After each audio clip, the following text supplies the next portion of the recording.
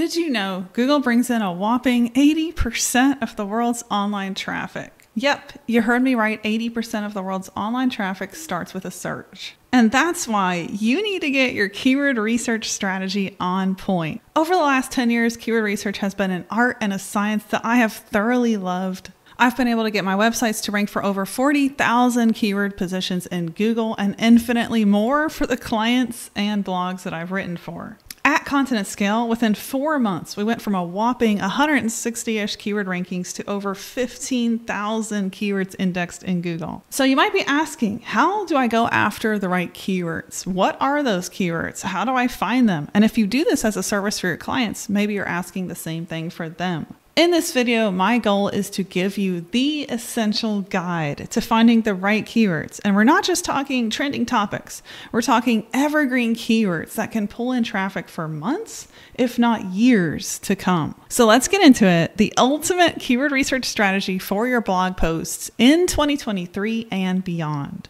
Plus, I'll show you how to use AI to shortcut the content creation process and literally create 3,000 word plus SEO blogs from this keyword in minutes. You won't believe it. So let's jump right into it.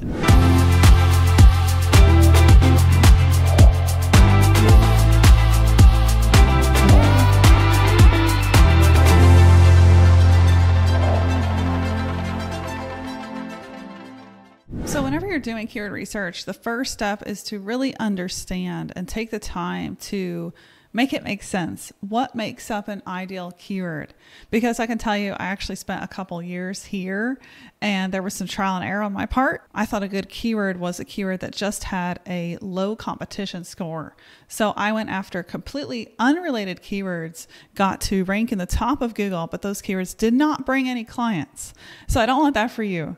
And what I want to do is paint a picture of what really makes up an ideal keyword. So you can see it here where we have a Venn diagram and the intersection is really what makes up that ideal keyword. And this is consistent, by the way, with everything in my books, everything in Content at Scale's own keyword research strategies. They're doing it wisely, intelligently, and smart, with a lot of wisdom, the same way that I finally learned through some trial and error how to do. So this works, and it's reflected in tens of thousands of keyword rankings that I've been able to get and what we're currently ranking for in our own sites, including Content Hacker and Content at Scale. So that said, where the intersection is a combination between what you sell. By the way, if you have clients and you're reselling this as a service, apply this to them. If it's for you, apply this to you. So it's an intersection between what you actually sell, your industry, your audience, and all the terms out there for what it is you do and who you serve. So let's say you're a marketing consultant. You sell content strategy. That's the left side of this diagram. Over there on the right are marketing services, content strategy services, marketing consultant, tons of keywords, right? So how do we find the perfect fit that's going to bring in ideal clients for us? Well, we're going to filter it by competition numbers for that keyword, which is the difficulty of how easy or hard it is to rank for that keyword. And we're going to go after informational searches. What is, how to, best of, things like that, that really qualify that person according to top of funnel, also known as TOFU, but that's going to bring in a lot of traffic and awareness for your brand. So this is a winning strategy. It will work if you put in the work. So how do you put in the work? Well, you can really get your keywords from 4 sources. First of all, just doing actual keyword research strategy. Keyword research strategy is a tried and true endeavor. You need the right tools and you need the right approach, and you will win every time. Find your keywords, get the data on those keywords. Don't guess at the keywords you're going to rank for. Secondly, hot YouTube videos. This can be a source of great content. I'll show you how to write these pieces in minutes, by the way, as well. So not only do you get the research done, but you can actually get the content piece written in minutes.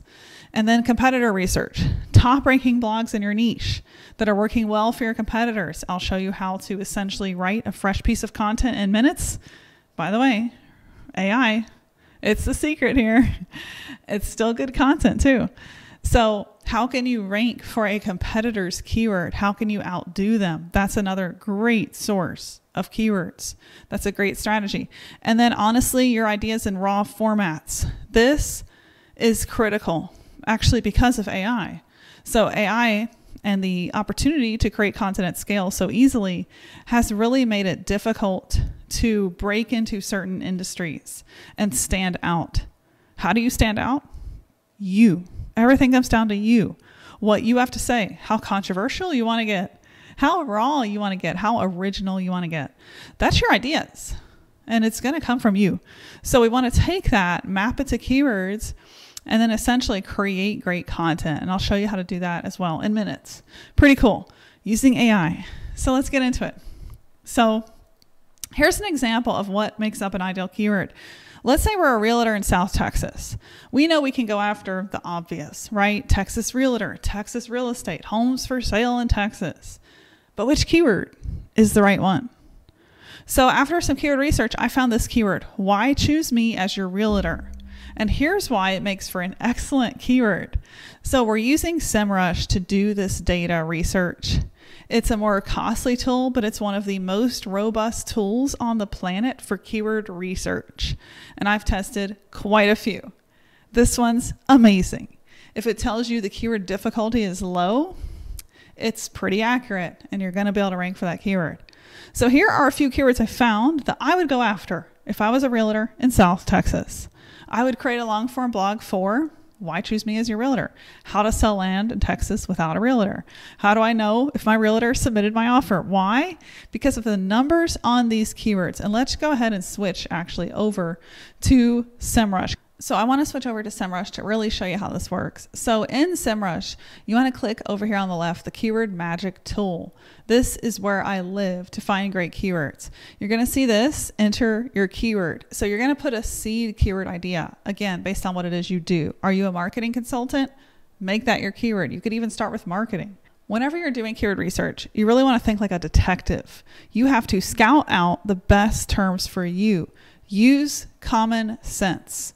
So if you're selling homes, would you go after the keyword, how to become a realtor in Texas? No, you wouldn't. So here's what we're going to do. We're going to take out the word Texas and we're going to put realtor and see if that gets us more to questions people might be asking to actually find a realtor. So let me explain some of these numbers, and they're going to be the same. Sometimes they're called something a little different, but they're going to be the same no matter almost what tool you use. So the first one is intent. This is the intent behind that search. These are informational searches if we're in the question keywords. Next is volume. These are the amount of monthly searches for that keyword, and this is tracked over a full year, a 12-month period.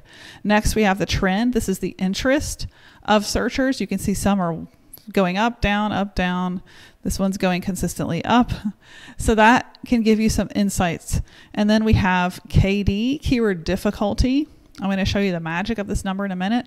We have CPC. This is the cost per click. We have our competition, our competitive density. This is a scale from 0 to 1 in fractions. So 1 is the most difficult to rank for. The numbers I look at are keyword difficulty, the volume, and the trend. The number I place the most importance on is keyword difficulty. Why? If you're trying to go after a keyword with 80, you may never get that ranking. You're up against high quality, well-built, robust domains that have H.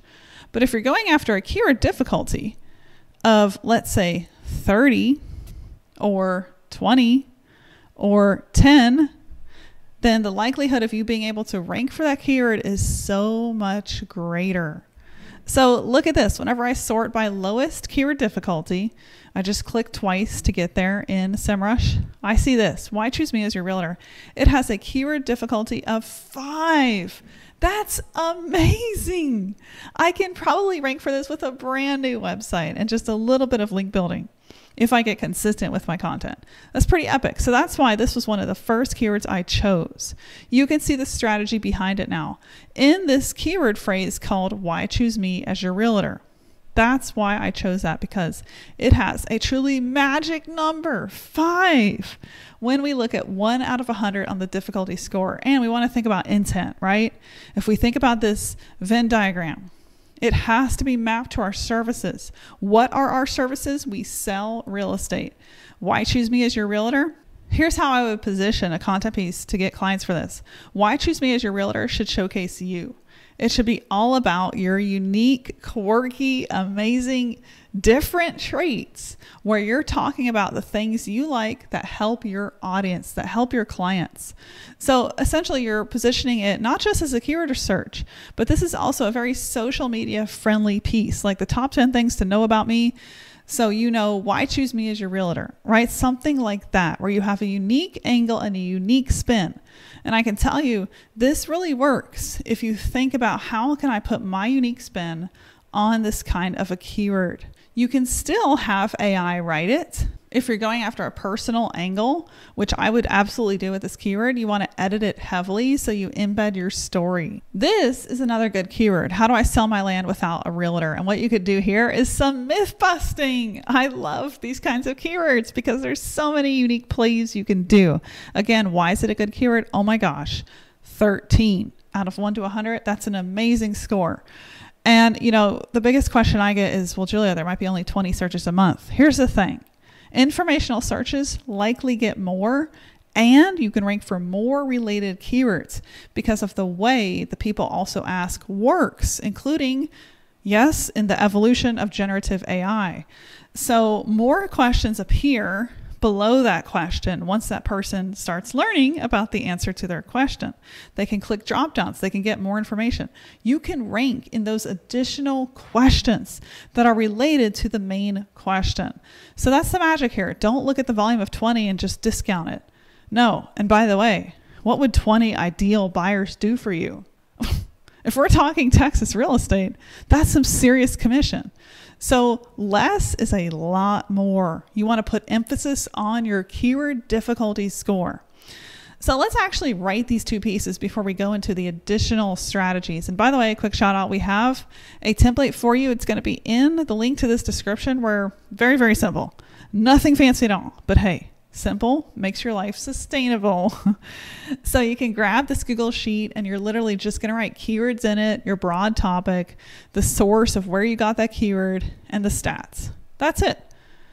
Then what you can do once you build this out is you can actually download it as a CSV and you can upload it into the AI writer. Now the AI writer I use all the time is Content at Scale. I'm going to actually show you what it would look like to write this piece of content. Let's do both of them. How do I sell my land without a realtor? And then the other one, why choose me as your realtor?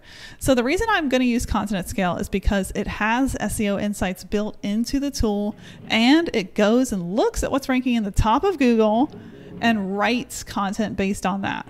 That is a skill set that I used to have to train a writer on how to do. Hey, go look at the top of Google, break down, distill that information, and write something that'll rank and do better than those top pieces. Well, with Content at Scale, you don't have to hire a writer to do that. Content at Scale does that for you. And it's real time. It's looking at what's in the top of Google then and there when you hit the create content button. So let me create a project and then we'll come back and create this piece of content. Okay, so I filled out my project level. I'm just going to do it for a Texas real estate website, but you would fill this out for your website. And again, we're inside Content at Scale, which is the leading SEO AI writer. So for long form SEO content, this is the one that I would recommend using. So your tone of voice, you can leave it to custom and actually train a model with your own content. Like let's say you have some content you really like, you can put that into the tone of voice after we set up the project. But for this right now, I'm just going to go with informational, informative, create the project, and then we can get going with our keyword pieces.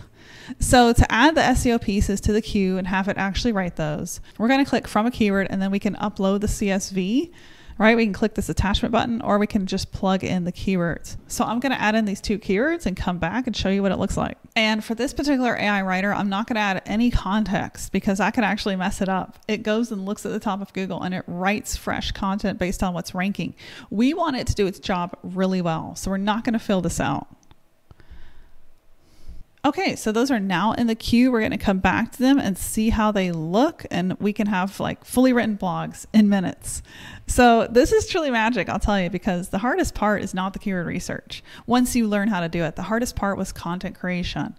So with AI, our job creating this content just got 10 times easier, and that's pretty epic. I want to show you another example of killer keyword research. This comes from somebody that I trained at Content Hacker. Her name is Jackie Alcorn. She runs a brick and mortar store that sells quilts. And this place is amazing. It's based on her story of loving quilts from the time she was little. There's just a lot of heart and soul in her brand. So what she is doing is building up primitivestarquiltshop.com with pillar SEO content written by AI. So here's how she's doing it. So first of all, if we think about that Venn diagram, what do? She sells quilts. She sells it in a brick and mortar store and an online e-commerce store.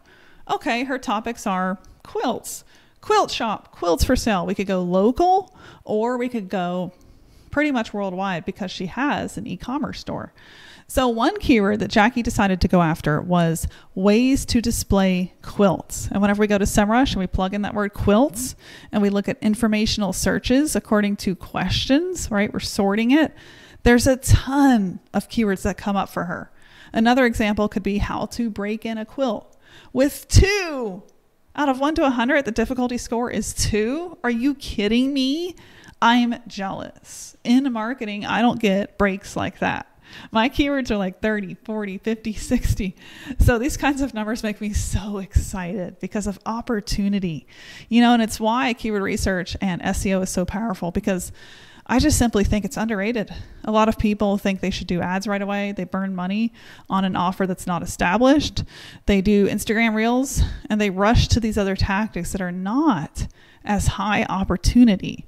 Anyway, rant aside, Jackie ditched doing only social media, only ads, and she decided to do SEO. So now she's ranking for the keyword ways to display quilts. And she wrote this piece completely with AI, and she added in her style. She added in pictures of quilts. She made it personal. That's how to do it. So she found this great keyword, right? Ways to display quilts. It was very low in the difficulty score. So that's an example of phenomenal keyword research. And as you can see, it actually is working for Jackie. She's ranking in the top of Google. So let's go into YouTube videos and competitor research. And you can keep this really simple. Here's how to do it. So for YouTube videos, you're just opening YouTube and you're putting in your topic. For Jackie, quilts. For me, marketing. So then you can sort by, in the filters, you're going to sort by channel, and you're going to look for channels that are doing a great job teaching marketing.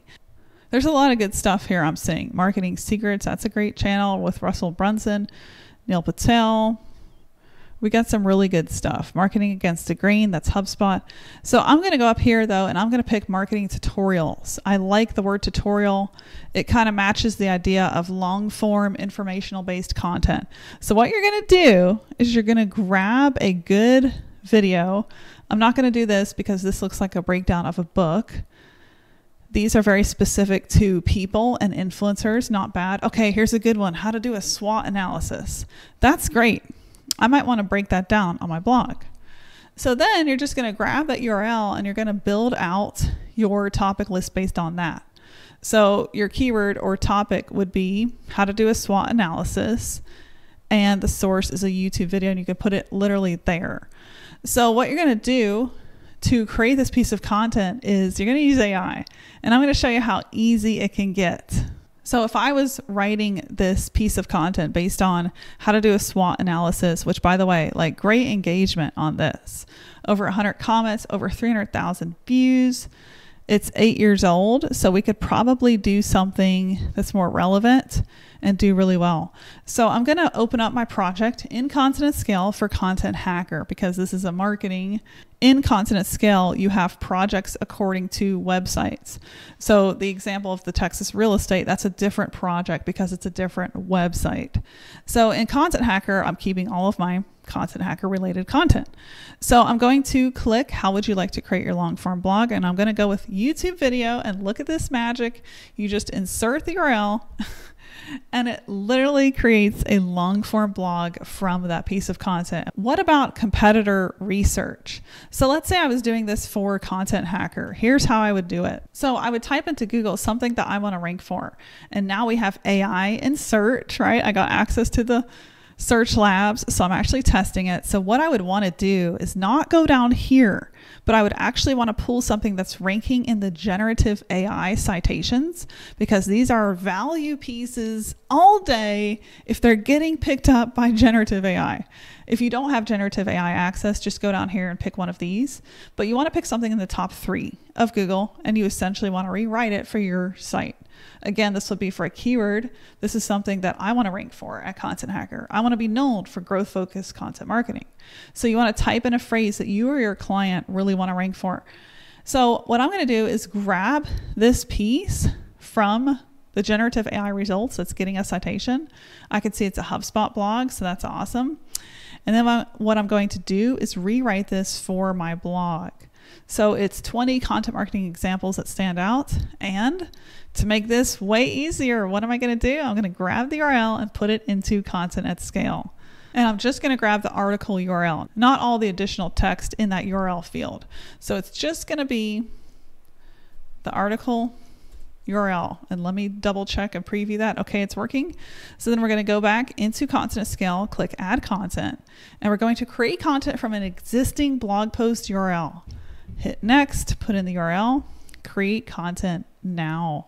And then it will add that to the queue as a fully written post that we can work from, make better according to our style and our personal preferences. As far as your ideas, as far as your ideas in raw format, the sky really is the limit. Let's say you're working with a client.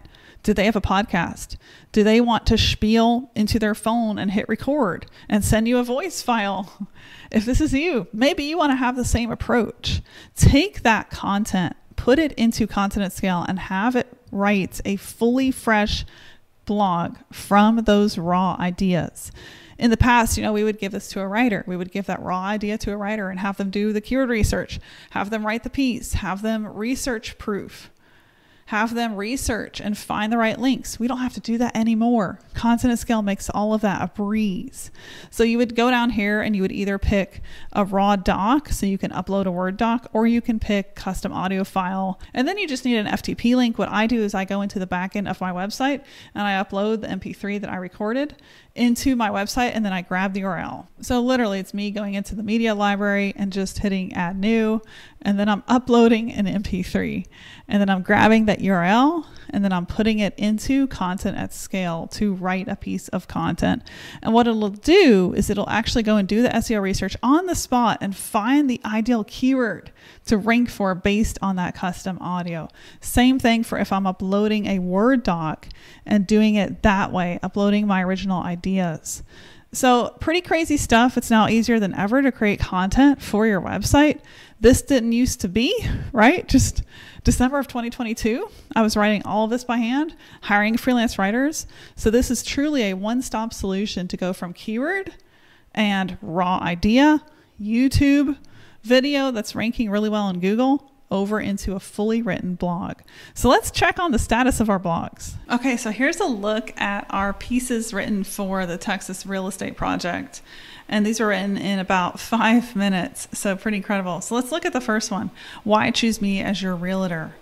So whenever we open this, we can see at a glance all of the content, as well as this optimization score on the right with the keywords that we're going to use. This one doesn't have a ton of keywords because it's super long tail. That's okay. That's to be expected. But you want to go through this and really make it your own, make it specific to you. But this is a really good piece of content to get you started. If we look at the other piece of content, same thing. We're going to open it up. We're going to see the SEO optimization panel on the right, and we're going to see a lot of details that are specific to the research that this AI writer did for this topic. So it's interesting. A superhero doesn't come cheap. This is really good content. You want to make this more specific to you, of course. It's pulling this in actually from our project. that we filled out for that Texas website. So that's interesting. We got some, a little bit of cleanup to do. AI is never perfect. That's why you want to double check it and make it great and get it ready to go. But this is pretty good content. And again, we don't have a ton of keywords. We do have more than the other one, but we want to make sure all these keywords are in the content. And over here, like you can see, this keyword is only in this piece one time. That's what that number means. But then 9 through 28, that's the range of numbers that you would expect to see it in a content piece ranking in the top of Google. So just a little refresher there on how that works inside the Content at Scale app. But this is definitely what I would do after doing keyword research. I would take it directly to Content at Scale and have it written because it's just so easy. And honestly, it'll save you so much time. I hope that this keyword research strategy tutorial really helped you see what's possible for your blog post and honestly building an entire business with a sustainable traffic stream that you get to own. There's nothing more beautiful on the internet, in my opinion, than that traffic you own. If you have any questions, let us know in the comments. I will be sure to get back to you. I'd love to know your obstacles and your pain points when it comes to keyword research and what you're doing currently to win those top rankings in Google. And by the way, if you haven't heard, Google's new AI in search is launching. We have a full masterclass on that topic, so be sure to look for it in our YouTube channel. It's on Google's generative search for AI. But that will answer a lot of your burning questions if you're like, well, Julia, AI is coming to search and I don't even know if I should go after keywords at all. Yes, you should. And there's a lot more reasons why this could be a win for a lot of creators and publishers. So be sure to watch that video next. I look forward to seeing you around right here on our channel on YouTube.